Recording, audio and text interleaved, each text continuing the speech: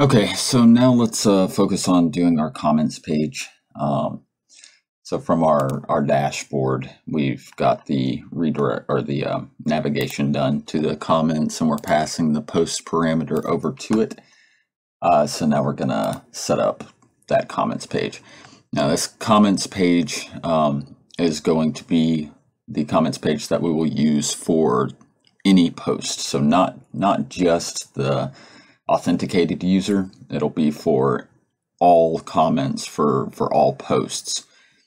So we want to set this page up to be dynamic, to be able to receive information from any post, and that way we're not creating multiple duplicate comment pages for each area of the app that has posts. We just want to do one page.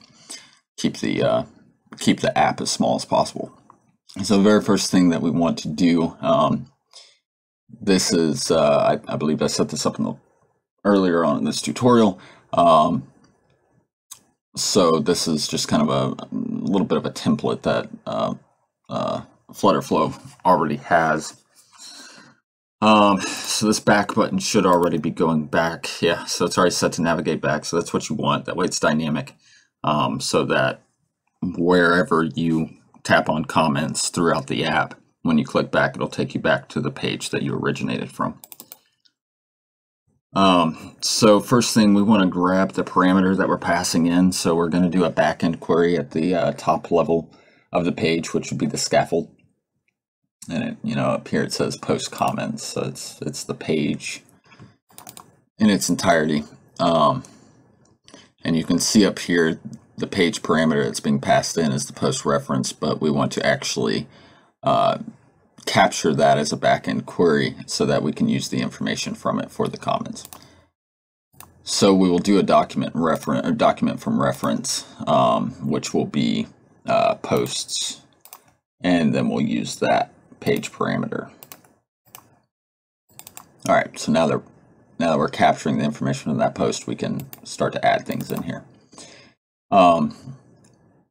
So unlike on the dashboard where we had set this information as the authenticated user, because all that the authenticated user is seeing on this page is their own posts, on the comments, we actually want that to be dynamically set because it may not always be the authenticated user that you're viewing. So if I were to try and go in here and set the username to the person that created the post just by doing it this way, I go to post documents. You can scroll through here and you can see that you got the posted by reference, but that all it does is gives you document ID. It does not actually give you like the user's screen name or their picture, just the ID. So we actually need to do another query on top of the page query. So I find the easiest way to do that is just to go ahead and go to the row that encapsulates the name and the picture, and do another query, do document from reference, select users, and then the post document that we're looking at, you'll select posted by reference here. Now we're querying information about the user that made this post. So now we can plug their name in here. So you see now we've got the user, and you can see the box is highlighted when I'm hovering over it. And now we can put their username in here. Same thing with the picture.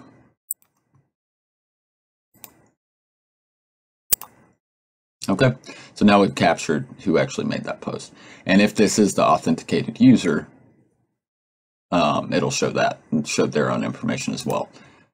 And then for the date of the post, then we want to go into the post document. We want to do the date created, and we want to do relative as we did before. And then of course here we'll drop that in post document. We'll do the content, photo, do photo, and you can see I don't have a video in here, so that's something we want to plug in. So you just grab the video, and it's already set to 6, so we'll do this at 6. And you grab video from the post document. Okay, so it's set up just like we did on the dashboard.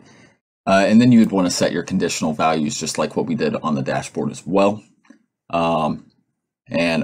Since you've already seen me do this, I'm not going to repeat it, so I'm just going to go ahead and plug that in real quick. Okay, so I went ahead and took care of that, so the conditions are set up here. And I'm going to hide video, so it's all nice and even down through here. Okay, and then I also dropped a secondary icon in here, but we need to go ahead and work that out. So as noted on the dashboard, all I had was just the already liked icon, but now we need to set it up so that a user can like the icon, or I'm sorry, like the post from within the comments section. So little extra things that we need to do here. First of all, let's go ahead and just set the likes. Post document would be likes, and number format would be compact, and that doesn't need to be set, so that's taken care of. Okay, so there are probably a number of ways to achieve this, but I have found that this is the easiest way to allow a user to like a post, change the icon from unfilled to filled using conditional visibility, and also prevent the user from liking one post multiple times. Because if you have it where if you do an action on that to update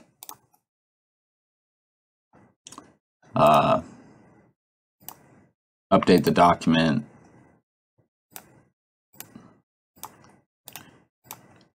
likes, which you do increment. Okay, so if you had it set up just like that, first of all, making this conditionally invisible upon tap is a little bit more challenging to do, and doesn't really make sense in my opinion. I've tried a lot of different methods, and the method I'm going to show you just really kind of makes the most sense in my mind. It works flawlessly. But in addition to that, a user could tap this button over and over and over and over again and add 1,000 likes to a person's post. So we want to limit them to being able to only like a post once, or dislike a post once. So we don't want to do it this way. Okay. So I guess I could have left that in there, but we'll just start from scratch here. So we're going to start with this button first, and we'll go back and do that action of updating the post.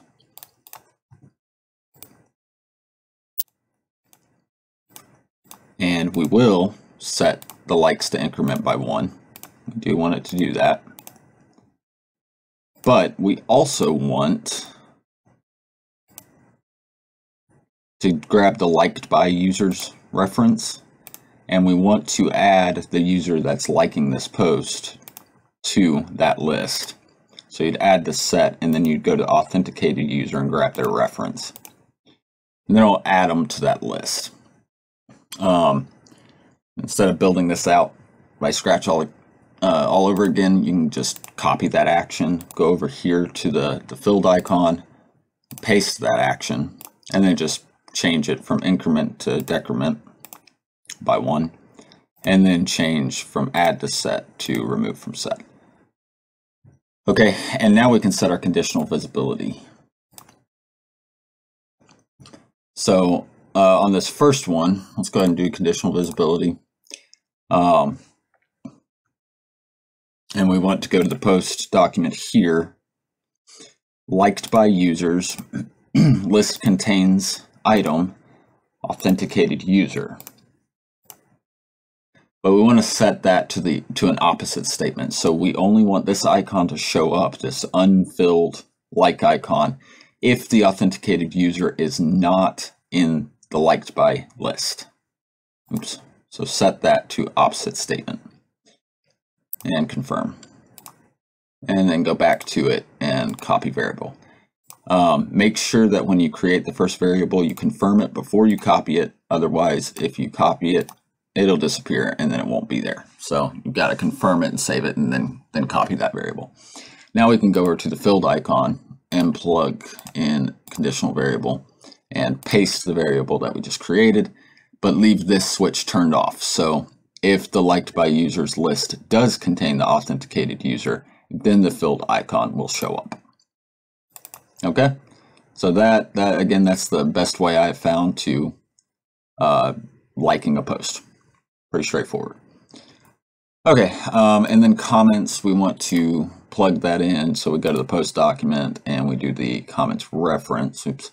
Comments reference, and that's number of items, number format.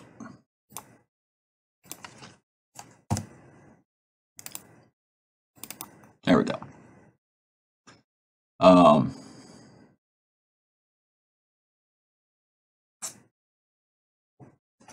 You know what? Now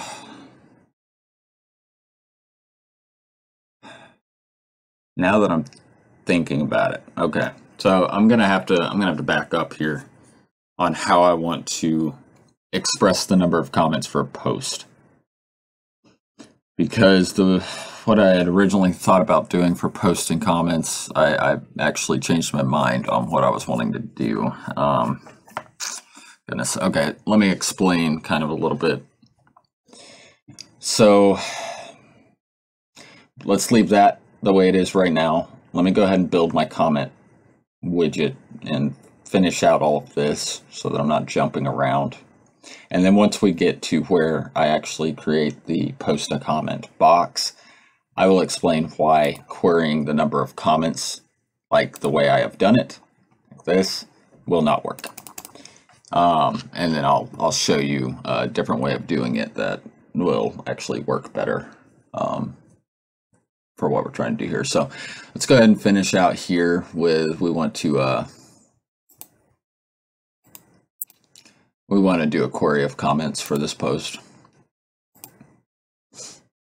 So we've already got a list view in here.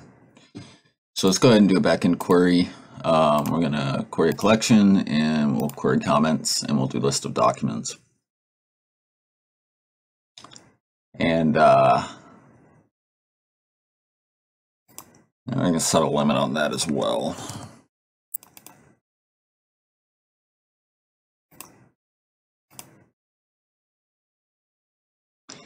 All right, and then we want to post reference for the comments is equal to the post that we're working with. Post document reference. Okay. And then order by due date created is decreasing. We'll show the newest comment at the top.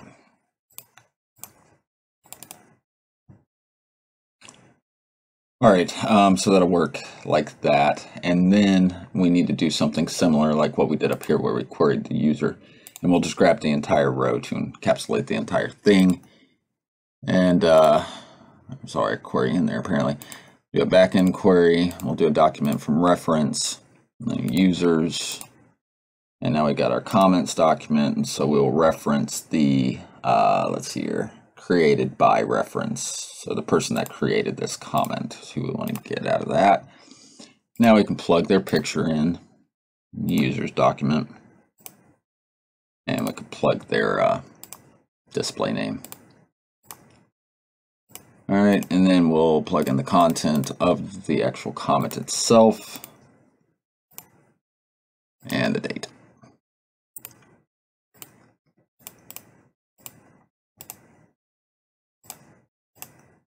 Okay. Now you can see that width and height are both set to empty. That way the comment box can expand horizontally as well as vertically, depending on how much content is inside the box. And the expansion horizontally will stop at the perimeter of this row. So it won't go any further than where that row stops, but it will expand vertically as far as it needs to, or if you have a limitation on how much text they can put into a comment. All right, so we got all that taken care of here. So let's go ahead and do a floating action button for them to add in a comment. And I'm gonna just change that color a little bit. And then we're gonna drop an icon inside the floating action button. And we'll change that to white. And we'll do like an add button, so they know they can post a comment there. All right, so for actually posting comments, you can make this any way you want it to, really. You can do a whole separate page. You can do a bottom sheet. You could actually have like the comment box down here at the bottom. That's just a part of this page. But for what I'm going to do, I'm actually going to do a float or a bottom sheet. So I'm going to go over here and I'm going to go over to my components and I'm going to create a component. I'm going to do a bottom sheet and I'm just going to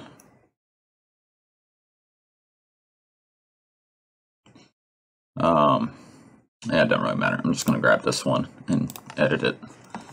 I'll title it post comment. And I'm going to go ahead and get rid of this column because I don't need it. But before I go any further, I'm going to go back. I do want to pass a parameter from this button. So I'm going to go to the floating action button and do an action. I'll scroll down here to bottom sheet and show. And I'm going to show the post comment. Before I go on, I'm going to make it non-dismissible. That way they can't dismiss it by tapping outside of the bottom sheet or by sliding it down. The only way they will be able to dismiss it is either by posting a comment or pressing a cancel button. That way, if they're in the middle of writing a comment, they don't accidentally dismiss the bottom sheet and lose their comment. And then I'm going to set the height of how high up this bottom sheet will rise. Let's do 20% for now and we'll check it out later and see if that looks good. And so let's go ahead and pass a parameter to that bottom sheet, and it's going to be the post reference that we want to pass. So document reference, posts, confirm, and then pass. And we're passing the post reference, but I'm actually going to pass it from here. And the reason I did that is I've actually found sometimes, I don't know what the issue is. I don't know if it's a Flutterflow issue or what, but if I try and pass a page parameter to another page or to a bottom sheet, it won't always work. Sometimes it does work, but sometimes it'll throw an error and it won't pass the correct information. If I am querying that page parameter into a page. Now, if I was not querying post document from my page parameter into this page, then I could pass from here and it wouldn't be a problem. But since I am querying it and I try and pass from there, it seems to have issues sometimes. So I'm actually going to pass from the query. All right, so that's taken care of. So we can go back to our post comment bottom sheet here. So very first thing that I want to do here before I move on is I want to set the container to, well, you know what, I don't need to, I don't need to do a backend query on this. I'll just use the post reference to connect it to the comments. So there's really nothing I need to do there. So instead, I'm going to make this container, go over here, and I'm actually going to make it transparent.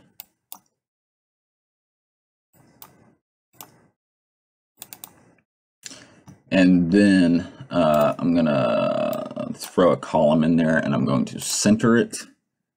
And then I'm going to go in here and use a pre-made widget for the comment box.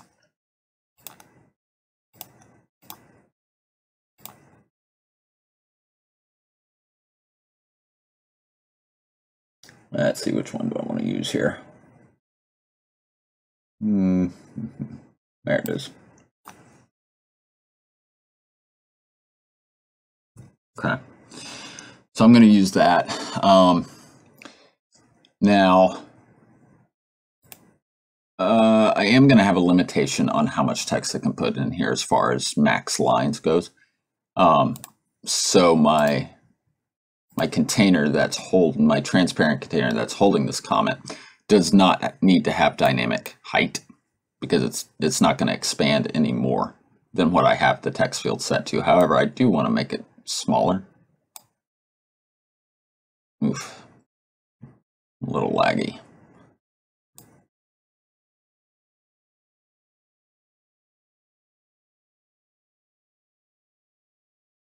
It's lagging a little bit on me here.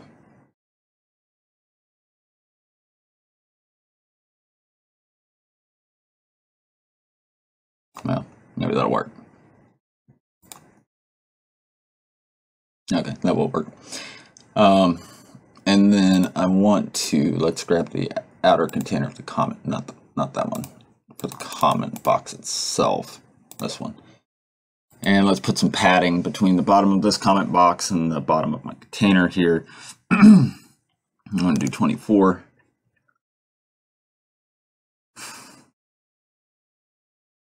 And it looks like I'm going to have to refresh again. All right, so that looks pretty good. And I can just close that up, maybe. Yeah, let me go ahead and do a refresh since we've gotten really slow.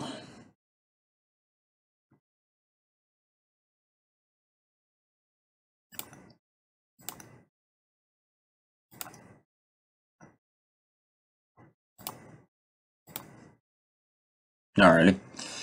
Okay, so let's go ahead and set this to the authenticated user. Their photo URL. And we will leave the max lines at 3. That'll be fine. We're not going to use any of this in the comments for this. I'm not going to let them upload pictures or anything to comments, so I'm just going to go ahead and get rid of that row entirely. But then I'm going to set this row for the button to put the button all the way over to the right.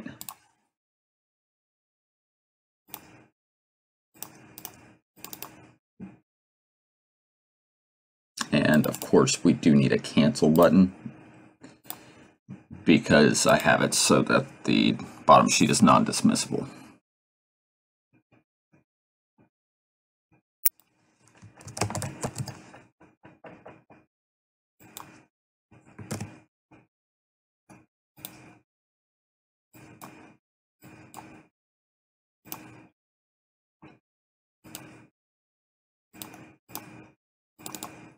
Okay, that'll work.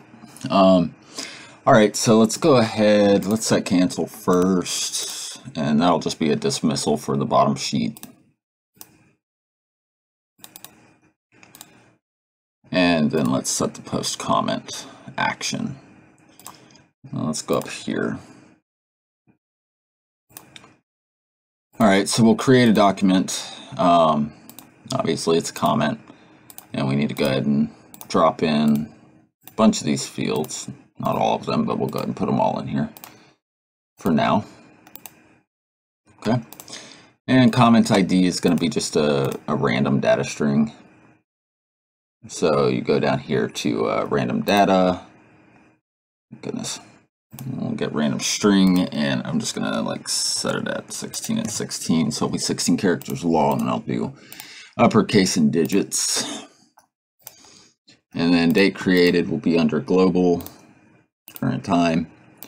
The content will be from the text field that's already in there. So widget state, write something. Don't need likes, get rid of that. Get rid of liked by users. Post reference will be from that parameter we passed in right here. And since this comment page is going to be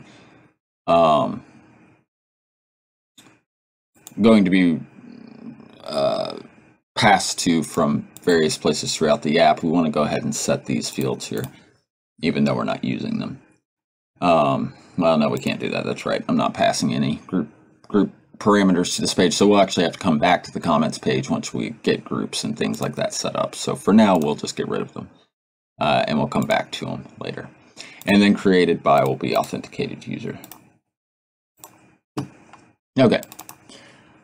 So that's set up. So now it's creating a comment and it's referencing that post. But as previously noted, oops, that's right, I did a reset, not dashboard.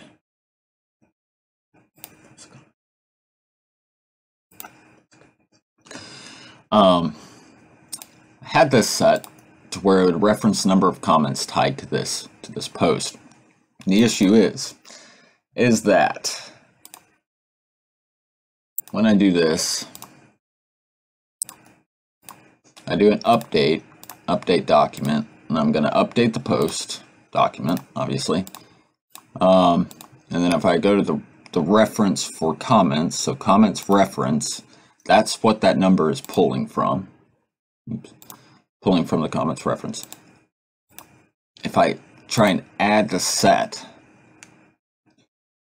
you'll see that I cannot add the comment that I'm creating to the set, because you can't do that. You can't create a document and then add it to another document in the same action. Just doesn't work that way. I kind of wish it did, but it doesn't for some reason. So when you created this comment, since we can't add it to the set of referenced comments, then this number won't update anytime a new comment is added, because it's not getting any data. So instead of doing it this way, we're actually just going to get rid of that entirely. We're going to go over here, and we're going to treat comments like we treat likes. So we want to go to posts, and we're just going to say comments, and we're going to put those in as an integer. And then we will go over here, post comment. And instead of doing a comment reference, we're actually going to do comments increment by 1. And now we will get the current number of comments for a post. So we've created a comment, we've updated the post to show that comment, add another action to dismiss the bottom sheet, and you could do a snack bar confirming that they've added it, that they've posted a comment if you wanted to, but I'm not going to do that for this. And then once we get into notifications, stuff like that, we'll come back here. But all right, so that's how you add a comment. And then, of course, we want this to reference correctly here. So we go into posts, and we actually grab number of comments instead of comments reference. Number and compact. Set that to 0. Okay, so that's how we set up comments and everything. All right, I think that's it for this tutorial as far as comments and such go. So we'll look at some other stuff in the next tutorial.